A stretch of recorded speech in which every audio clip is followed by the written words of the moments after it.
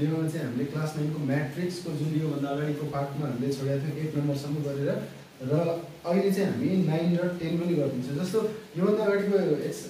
भिडियोमा चाहिँ हामीले 8 को एफ नम्बर एउटा गरिदिनु पर्ने जस्तो लागेर मैले 8 को एफ चाहिँ गरिदिन्छु है। मैले यहाँ नगरिकन यहाँ भिडियो सुरु गरेर मैले चाहिँ 8 को एफमा चाहिँ के थियो भने हाम्रो 3x - 4 अनि 4y - x अनि त्यसपछि 0 र 1 थियो र यता चाहिँ हाम्रो के थियो भने i थियो। अब यो के हो त भने यसमा चाहिँ यो i भनेर चाहिँ हामीलाई थाहा छ। i भनेको रिप्रेजेन्टेसन के को लागि हो त भने आइडेन्टिटी म्याट्रिक्स हो। i भनेको के हो हाम्रो आइडेन्टिटी म्याट्रिक्स। आइडेन्टिटी म्याट्रिक्स यहाँ 2 × 2 म्याट्रिक्स छ। यो पनि हाम्रो आइडेन्टिटी म्याट्रिक्स 2 × 2 म्याट्रिक्स हुन्छ। अर्डर 2 × 2 भयो। अब दुईवटा म्याट्रिक्सको बिचमा इक्वल साइन छ, that means they are equal matrix. Therefore so equating हामीले के लेख्नु पर्यो त equating corresponding elements of equal matrix यहाँ दुईवटा म्याट्रिक्स इक्वल हो, करस्पोन्डिङ इक्वल एलिमेन्टहरु चाहिँ के गर्ने इक्वल गरिदिने। अब त्यसो भनेको यहाँ के भनेको we get 3x - 4 =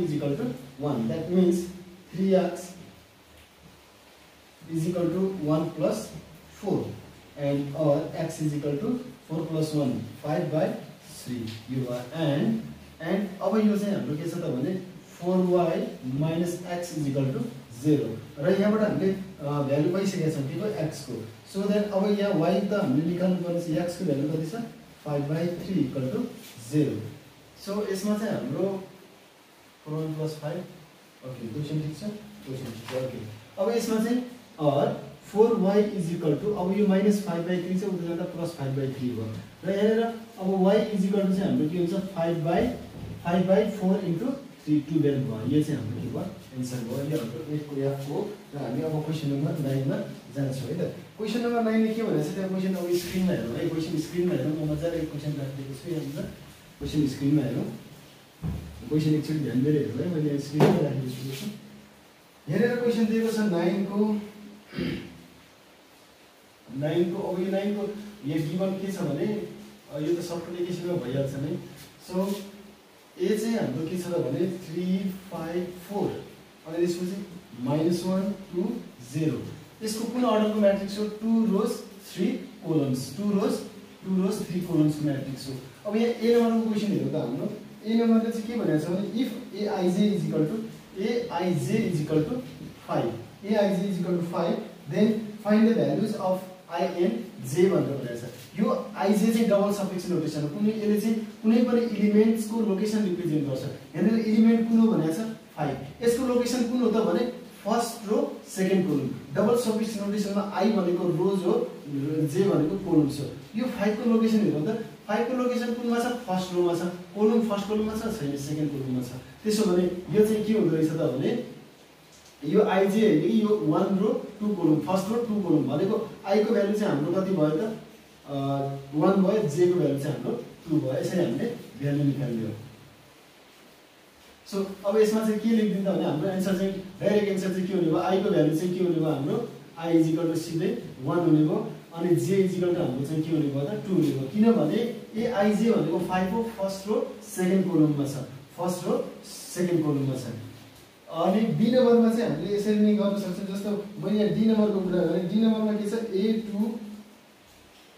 j छ र यहाँ -1 छ, -1 यहाँ छ। यहाँ 2 को कुरा चाहिँ यहाँ आइसकेको छ j 2 भने सेकेन्ड रोमा हो भन्ने खोजेको, सेकेन्ड रोमा छ j। यो -1 चाहिँ यहाँ छ भनेको कुन कोलममा छ first कोलममा, second row first kolam. यसमा j को हाम्रो भ्यालु कति हुन्छ त सिधै 1 आउने भयो फर्स्ट कोलममा। सो j को भ्यालु चाहिँ हाम्रो सिधै 1 आयो। यसरी हामीले चाहिँ यहाँ लेखिदिन सक्यौँ है त। 9 नम्बरको यसरी नै हो। अब 10 नम्बरको हामी एक दुईवटा क्वेशन गर्छौँ है। 10 नम्बरको क्वेशन हेरिहालौँ। 9 नम्बरको जति पनि क्वेशन छ यसरी नै लोकेसन हेरेर चाहिँ हामीले number of rose and columns count गरेर गर्ने है। 10 नम्बरको कुरा छ। अब you have to find the values of a b c d, a b c and d को भ्यालुहरु फाइन्ड आउट गर्ने। 10 a को क्वेशन कस्तो छ 2a + 3 4 अनि 3b - 2 अनि यो 2 छ = 5 2c - 2 अनि 4 कति छ त भने 2d + 4। अब यहाँ हेर्नु त हाम्रो के भयो त भने नि जस्तो यहाँनिर यो एउटा एलिमेन्ट अर्को एलिमेन्ट एउटा एलिमेन्ट अर्को element that means it is of 2 into 2 matrix यो पनि 2 into 2 म्याट्रिक्स त्यो दुईटा म्याट्रिक्सको बिचमा के छ इक्वल टु साइन छ त्यो भनेको अर्थ के हो त भने दुईवटा म्याट्रिक्सहरु चाहिँ इक्वल म्याट्रिक्स हो एकचोटी हामी चाहिँ यहाँ कपी गरौँ क्वेशन है क्वेशन कपी गरौँ क्वेशन कपी गर्दाखेरि चाहिँ यहाँ जे जे छ त्यही लेख्नु नै हो यसमा 2a + 3 3b - 2 अब यो भन्दा अगाडिको एक्सरसाइजको अथवा भिडियोको क्वेशन कस्तो थियो भने अलिकति सिम्पल थियो भ्यालु निकाल्ने त हामीले गरेका थियौं मेथड त उही हो तर यसमा चाहिँ अलिकति कम्प्लिकेटेड धेरैवटा भेरिएबलको भ्यालु निकाल्नु पर्ने छ धेरैवटा भेरिएबलको भ्यालुजहरु निकाल्नु पर्छ यहाँ लेख्दाखेरि के लेख्नु पर्यो इक्वेटिङ द अब करस्पोन्डिङ एलिमेन्ट्स नै इक्वल म्याट्रिक्स हो भने करस्पोन्डिङ इक्वल भ्यालुजहरु इक्वल हुने त्यही भएर equating the values इक्वलिङ the corresponding elements of equal matrix अब यहाँनिर इक्वल म्याट्रिक्स र करस्पोन्डिङ एलिमेन्ट्सहरुलाई चाहिँ इक्वेट गर्ने भन्छ और हामीले के पाउँछ त भने अब 2a + 3 = 5 यहाँ हेरौँ फर्स्ट इक्वेट गर्यौं 2a = 5 - 3 2a = 2 अनि a चाहिँ के भयो त 2/2 देयरफोर a को भ्यालु चाहिँ कति आयो त हाम्रो 1 आयो अनि त्यसपछि फेरि अब कसको पालो b को लागि हेरौँ त b को लागि हाम्रो के छ भने 3b - 2 = 4 3b - 2 = 4 3b = 4 + 2 और 3b = 4 + 2 भने 6b = 6/3 और देयरफोर b = 6/3 भनेको हाम्रो 2 भयो हाम्रो b को भ्यालु निकाल्यो अनि त्यसपछि यसै गरिकन c को भ्यालु पनि निकाल्ने सायद सकिन्छ भने पनि c को भ्यालु निकाल्नको लागि यो एलिमेन्ट र यो एलिमेन्ट कोही गर्नु पर्यो that means 4 = 2c + -2 that means यसमा के हुने भयो 4 + 2 आउने भयो यता -2 चाहिँ यता आउँदा +2 भयो c अनि यो 6 भयो = 2c भनेको c = के हुन्छ भने यो 2 डिभाइड आउँछ 6 / 2 therefore 6c = 2 3 just 6 and finally अब कसको पालो त भने d को पालोमा के छ 2 = 2d + 4 अब +4 चाहिँ यता आएर के हुने भयो माइनस हुने भयो 2 - 4 = 2d that means -2 = 2d अब d को भ्यालु चाहिँ के हुने भयो त d = -2/2 therefore d = -1 अब यिनीहरुको भ्यालु चाहिँ हामीले लेख्दिने therefore the required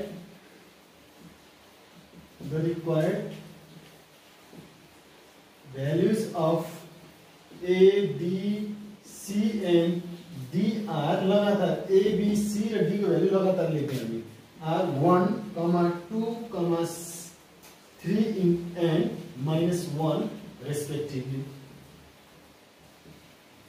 यो चाहिँ हाम्रो के हो त आन्सर यसरी सजिलैसँग निकाल्यो यसमा अलिकति कम्प्लिकेटेड भएर के भयो त भने हाम्रो धेरैवटा भेरिएबलको भ्यालुजहरु निकाल्नु पर्ने भयो अब हामी चाहिँ अर्को क्वेशनमा जान्छौँ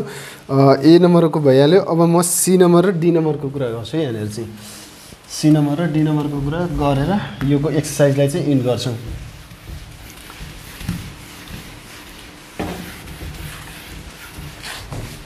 सी नम्बरको कुरा छ यहाँनिर सी नम्बर म यहाँ डाइरेक्ट केबाट गर्छु त भने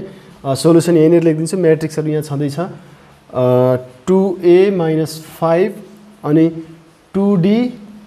+ a अनि त्यसपछि 4b - 1 अनि त्यसपछि 3c - a = -3 3 3 र 2 हुन्छ यहाँ छ क्वेशनले यसरी दिएको छ र अब यसलाई चाहिँ हामीले अब सल्भ गर्ने हो यसलाई चाहिँ अब यहाँनिर इक्वल म्याट्रिक्स छँदैछ लेख्दिने के त भने equating the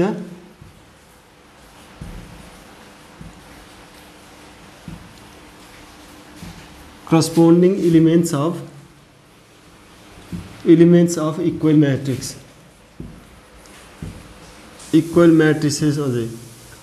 we get 2a - 5 = -3 2a = -3 + 5 or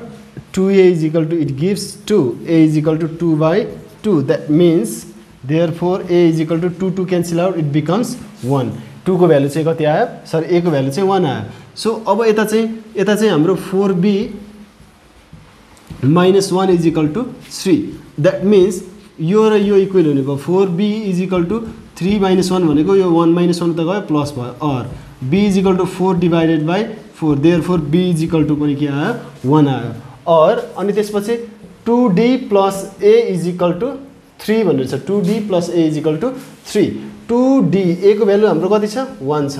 यसरी हामीले सल्भ गरियो 2d इज इक्वल टु 1 उता गयो -1 भयो d is equal to 3 minus 1 2 अनि यो मल्टिप्लाईमा 2 छ यता आयो डिभाइडमा भयो d को भ्यालु पनि कति आयो त हाम्रो d को भ्यालु पनि हाम्रो 1 आयो अनि त्यसपछि यतातिर अर्को छ 3c and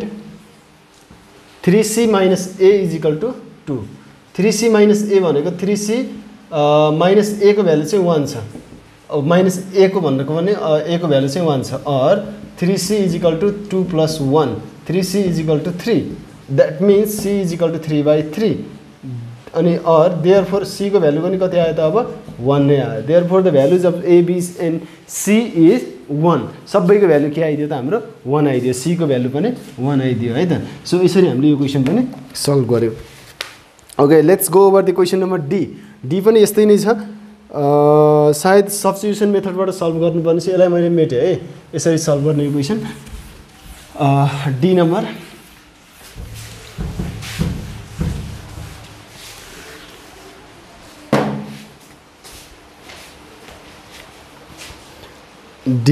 okay D number so D नम्बरमा चाहिँ solution directly 3a plus 2b 5c plus d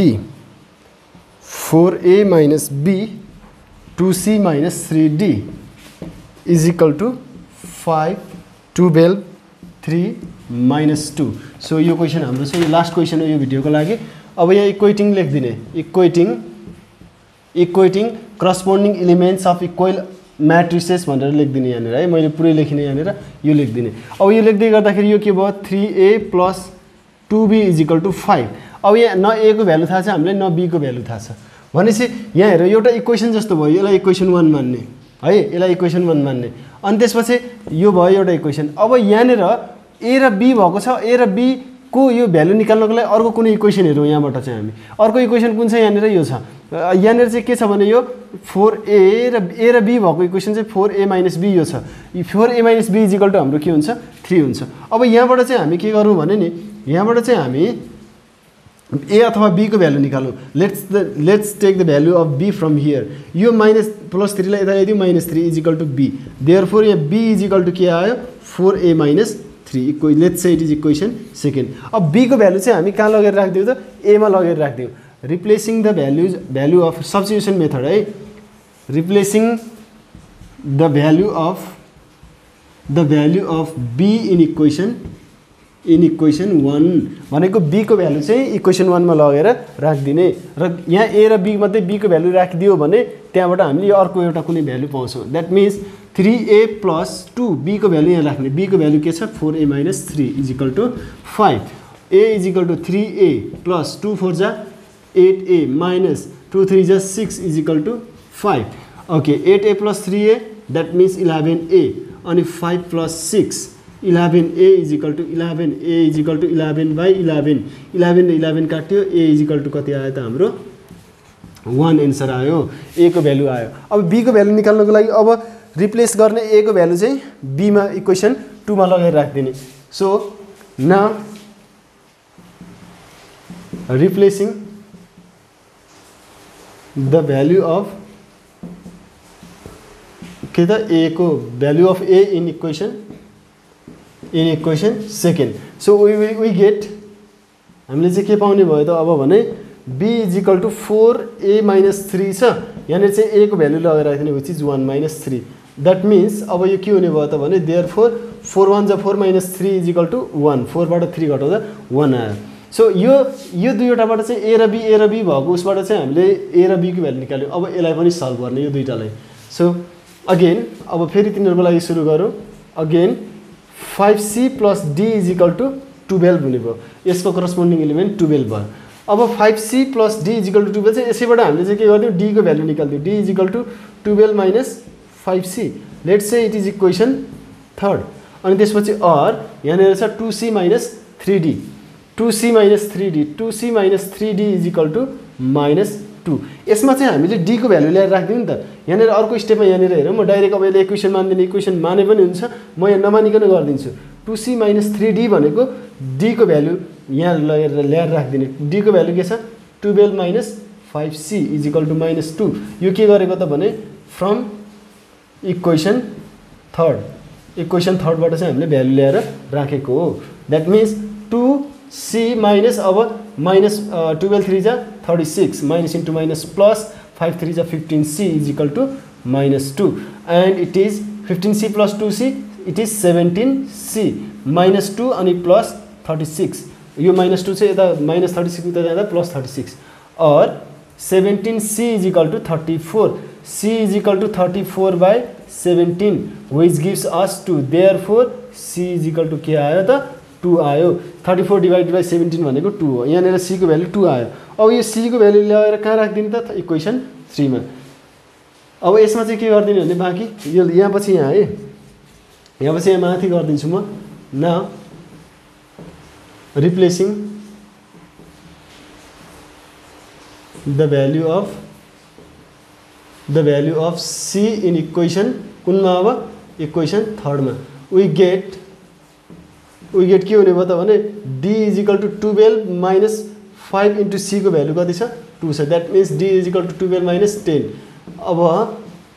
therefore 12 - 10 = के आयो 2 आयो ल हेर त a को पनि भ्यालु b को पनि भ्यालु c को पनि भ्यालु d को पनि भ्यालु आयो therefore अब लास्टमा के लेख्दिनु त भने therefore the values of c and d are or a